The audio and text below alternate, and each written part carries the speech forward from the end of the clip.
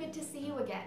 Today we're going to be talking about bumblebees. Bees are a really important part of our ecosystem. Bees fly from flower to flower and plant to plant, and they do something called pollination, which is really important to keep our plants and fruits and vegetables growing. So today I'm going to teach you how to make a garden that will be really good for the bees. Here's what you'll need for this project. A paper egg carton, a misting bottle, seeds for plants that bees really like, and some potting soil. All right, let's get started. First thing you're gonna wanna do is take the top off of your egg carton. I'm gonna poke a tiny hole in the bottom of each egg holder. Now you just want to take this part and put it back in the top part so that we have a draining tray. Now I'm going to take my potting soil and put a little bit in every single one of these. You're going to want to fill every section about halfway.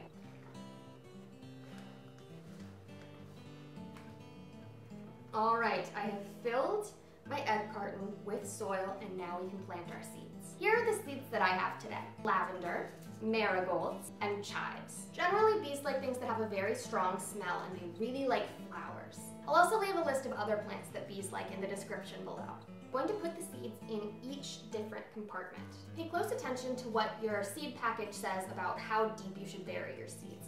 My lavender seeds say that they should barely be covered by the soil, and my marigolds and my chives say that they should be buried about 1/4 inch deep. For my lavender seeds, I'm just going to gently sprinkle them on the top.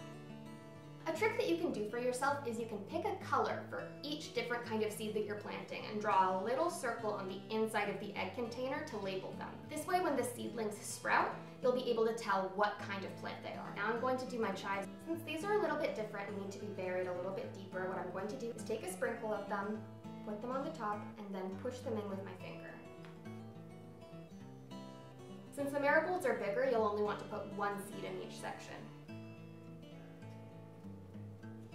Now that that's done, you can put it in front of a window that has lots of sun and check back on it every day. After about a week, you should start seeing little sprouts. And once that happens, you can cut the section out of the egg carton and go ahead and bury it in more soil in a pot.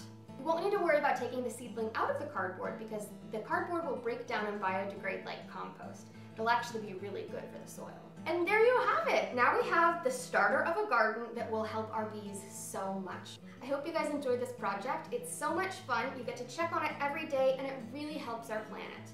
Hope you all are having fun out there. I'll see you next time. Bye!